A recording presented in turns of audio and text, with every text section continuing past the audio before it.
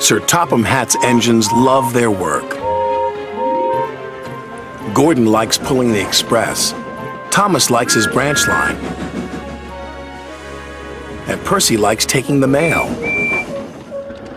But none of them likes being a middle engine. It's no fun being stuck in the middle.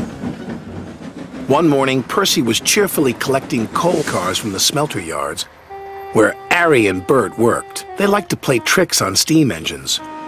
Percy didn't want to fall for their tricks again. But before he knew it, he was stuck in the middle. "Oh, bother," chuffed Percy crossly. "Little green piggy in the middle," Harry teased. Percy's driver was cross. With coal cars in front of him and coal cars behind, Percy had to go slowly. James was in the yards when Percy steamed slowly by. "Ha ha, it's Pokey Percy," James laughed. "You wouldn't be laughing if you were stuck in the middle," Percy fumed. And he fumed all the way to the coaling plant. One by one, he shunted his coal cars onto the tipper's loading ramp and the coal was unloaded. Percy was not allowed to cross the loading ramp until the tipper had been turned off. It was against the rules. But as soon as his driver and fireman left, there was trouble. Henry arrived to pick up coal. He bumped into the coal cars, and the coal cars bumped into Percy. Percy was pushed onto the loading ramp.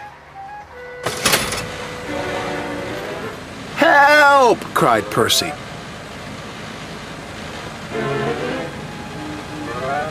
Percy was hoisted up,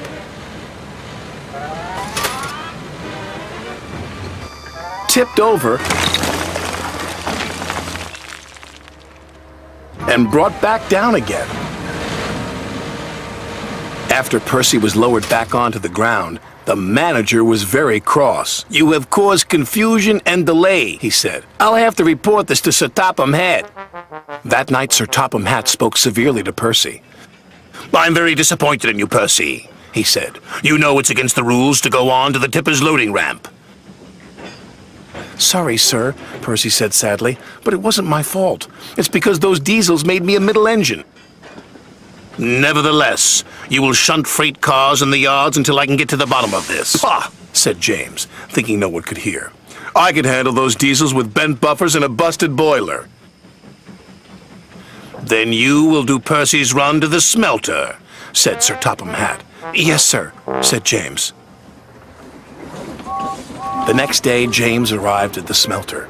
He was determined not to be tricked by Harry and Bert. "Hello, James," oozed Harry. "Come to learn a thing or two from those who know?" "Just get my freight cars ready and stay out of my way," huffed James importantly. "Yes, sir," Bert chimed greasily.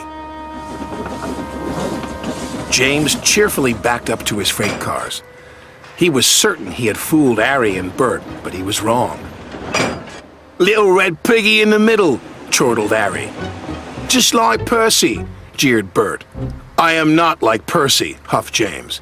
"I'm not a middle engine, and I'm not moving." And he didn't. When Sir Topham Hatt heard the news, he sent Percy to fetch James. This made Percy happy. He buffered up to James and took him, along with all the freight cars, to the docks.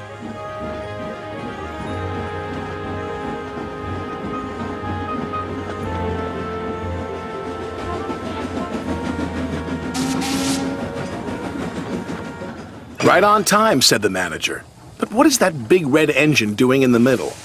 Learning, Percy replied. Learning what?